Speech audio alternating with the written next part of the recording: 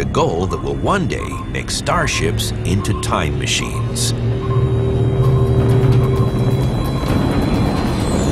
Starships, in fact, may be our best bet.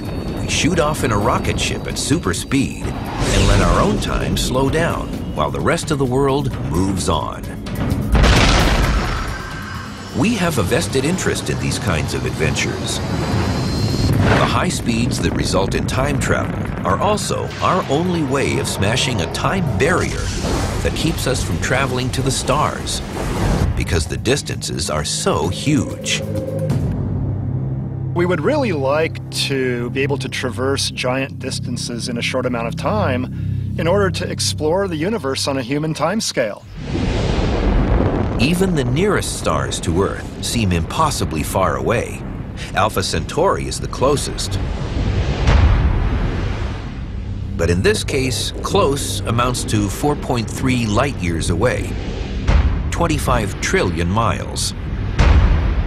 100 million times farther than the moon. Today's speediest rockets would need 80,000 years to get there, so the challenge is to get there faster. But if we're going to use high-speed star missions as our way to get to the future, it still doesn't satisfy our dream of getting there in a flash.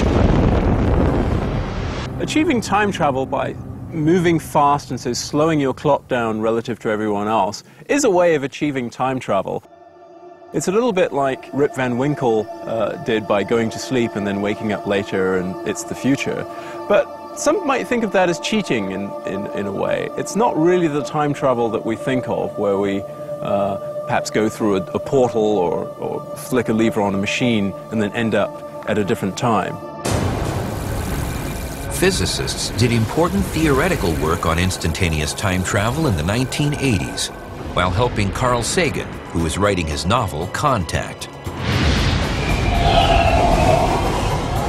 The book imagined space travel faster than light through a corridor in space called a wormhole. A wormhole is a kind of shortcut between two different parts of space, which can be very far away, or they can actually be close to each other. But the key idea is that you can traverse the wormhole by simply going in through the entrance, one side of it, and coming out the other side.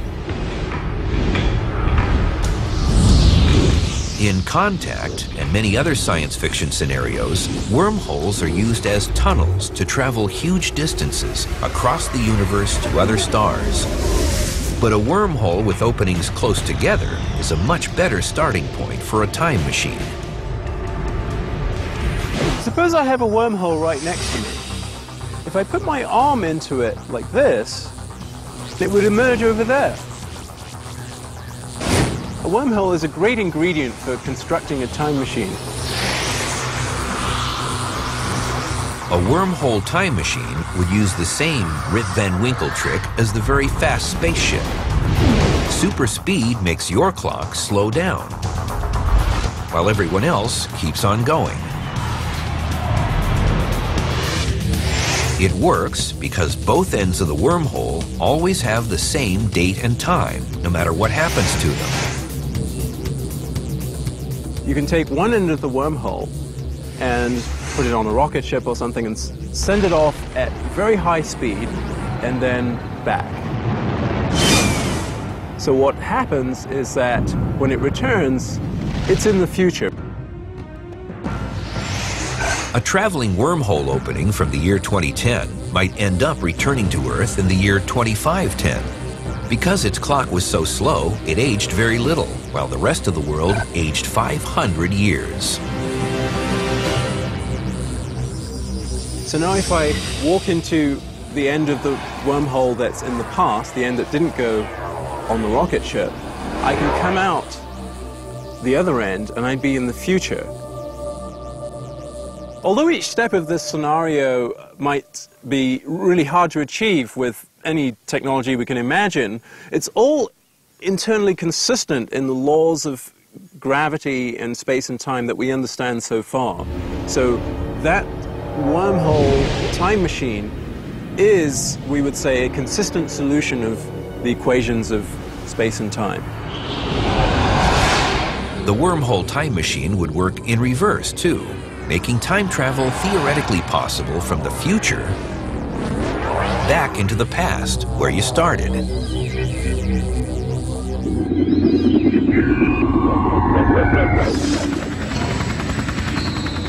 Well, let's face it, most people are interested in the idea of going backwards in time because they want to fix things. The interesting thing is, though, that we can, using the laws of physics, at least explore what it would be like to travel backwards in time. And although we're preoccupied with time machines, it may be that time travel is possible through wormholes that are natural in origin. Another possibility, if we can't make time machines, is that maybe nature has already made them, and we just have to discover them.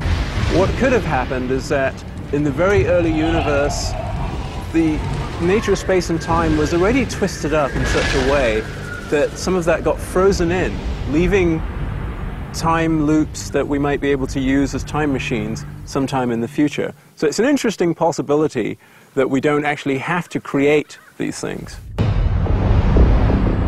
But what if we are left to our own resources? Can we build a time machine at all? If theory says a wormhole is the way to go, then what does it take to make one? Wormholes are speculative ideas. We can write down the equations that describe them. We don't expect to bump into one in astronomy or anything like that, but we could be surprised. Where we do expect wormholes to exist is at the sub-microscopic level, where space and time are fluctuating wildly. So what people imagine is somehow capturing a microscopic wormhole and growing it to a larger size. We don't know if that's possible. We have no idea how to do that, but that's probably what it would take if you wanted a big-sized wormhole. The technology we need to manipulate a wormhole may seem impossibly remote. But for those willing to let their imaginations roam, there's a glimmer of hope in at least one place. It's where space, time, the nature of existence itself meet in head-on collisions inside the biggest, most complex machine ever created by man.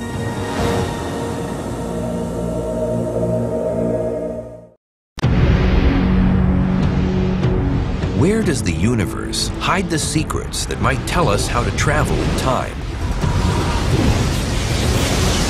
Our exploration has taken us through the world of wormholes and their possibilities as time machines. And now we're in search of the technology that might make space travel and time travel two sides of the same coin. If there's nothing on Earth that comes close to being a time machine now, there is something that might one day lead us to new laws of physics that help us determine if it's at least possible. It explores the universe not in the realm of the cosmic web and its galaxies, but in the domain of quantum physics, involving particles at sizes more than 1,000,000 times smaller than the smallest atom. It's the newest tool at the frontier of physics called the Large Hadron Collider. The Large Hadron Collider is the largest, most complicated machine ever created by humankind. And its role is to help us study the frontier of particle physics. What it actually does is it accelerates protons in two directions around the ring, one way round and the other way round, to nearly the speed of light, and then collides them. The collider went operational in November 2009. And as scientists ramped up the power, the energy in its collisions was increased almost tenfold by March 2010. And it will double that sometime after 2013. Today's theories of space, time, gravity, and quantum physics are still incomplete. And tools like the Large Hadron Collider will help fill in the ever-puzzling blanks. This is where we expect that if there's some missing physics that we need to understand space-time in a way that will tell us whether time travel is possible or restricted in various ways, this is where we expect the new results to come from. The goal is to figure out how rules governing the tiniest particles in existence also apply to the biggest things like stars, galaxies, and the expanding universe itself. Without understanding this, building a time machine might be harder than trying to build a radio without knowing about the existence of electricity. There are many physicists in the world who believe that this understanding is in fact right around the corner, that it could happen within a few years or a few decades.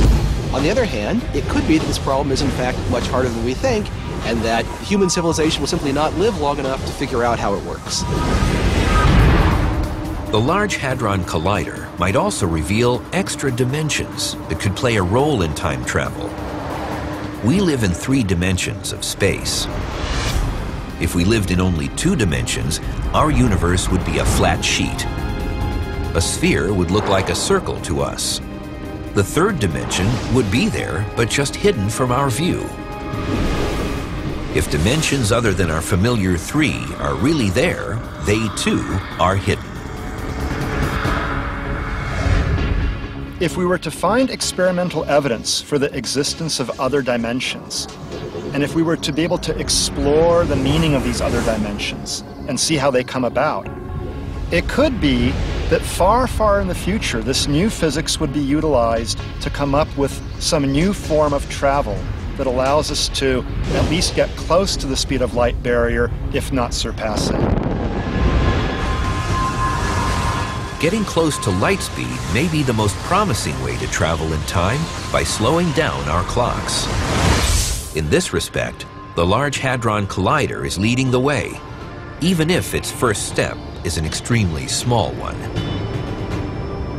The Large Hadron Collider is 17 miles around, and it accelerates protons to nearly the speed of light. If you wanted to do that, but with human beings, a rough calculation shows you'd have to scale it up to 1,000 light years around in order to do the same thing. This is like saying that the spacecraft powerful enough to carry us to the stars at that speed would be bigger than the distance we need to travel. Big enough, in fact, to enclose the nearest 100,000 stars. Back on Earth, the physics of light speed and beyond meets surf culture on the beach in Malibu, California. Richard Obusi is one of the few physicists who have worked on the concept of faster-than-light warp drive. A warp ship, he says, rides a wave-like ripple of warped space, almost as a surfer rides a wave of water. A great analogy is with that of a surfer riding a wave of seawater. So just as the wave behind it sort of rises up and pushes this surfer through the ocean, I think that's a great analogy with how a spacecraft is mutually pulled and pushed through the fabric of space. The idea is based in part on the fact that space in the universe is expanding. If we can make it expand at will, we may be able to propel a warp ship. We make space expand behind the ship and make it contract in front. The wave of warped space moves through the universe faster than light, while inside a so-called warp bubble, the ship is a passenger, never violating Einstein's rule against exceeding the speed of light. While warp drive is mostly science fiction at this point, there is some physics behind it. Mexican physicist Miguel Alcubierre worked out the complex math to support it in 1994. Unfortunately, there's nothing in the math that tells us how to do it. And though most scientists have major doubts, not all the skeptics are writing off warp drive completely. Warp bubbles may be impossible, they say. But what about super advanced beings building faster-than-light warp drive bullet trains to the stars and through time?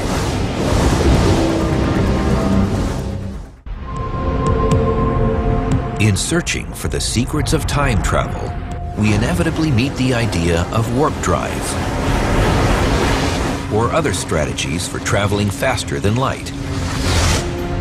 It's the most sought-after solution to the dream of star travel, and potentially turn